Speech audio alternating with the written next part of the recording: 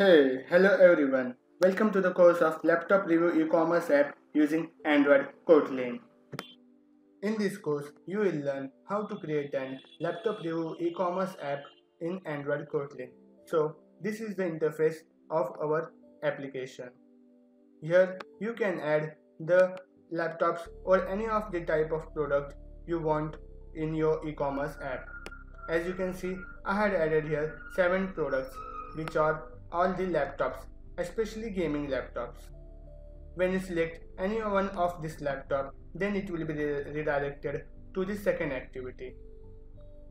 And here you will see the name of the laptop and some specification of that laptop. And here if you had done something new, for example, when you drag the image, at that time you can see the second image. It seems pretty cool, right? When you go back, you can see here each laptop has its name with the price and the original price and how much discount your e-commerce app contains, and each laptop contains the same parameters. For example, if the original rate of laptop is 1,60,000, at that time if you are selling it with 30% of discount, it will be sold at the rate of 88,000. So this type of application we will create in this course.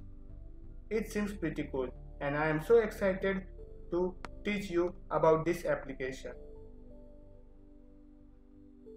Keeping in mind for beginners, the course has been divided into 6 sections. In first section, I will explain some theoretical concepts which we will be needed in this course, and then we will get start our project. And then we will move to second section in which we will create a model class and I will show you how to create a custom adapter for the RecyclerView and the card view. And in third section, I will show you how to link the custom RecyclerView adapter with our main application. And then we will move to fourth section in which we will create the custom slider adapter and I will explain you how to use and what is use of slider adapter. And then in fifth section we will use paging adapter and we will see the concept of linking the pager adapter with our application. And then finally we will give the final touch up to our application, which will make our application completed and look cool pretty. For the sake of your convenience, the source code of this application will be soon posted on the GitHub, from where you can download it and refer it for your future studies. So this was a complete overview of our e-commerce application. Hope you like this course and I am so excited to teach you about this course. All the best and let's see you inside the course.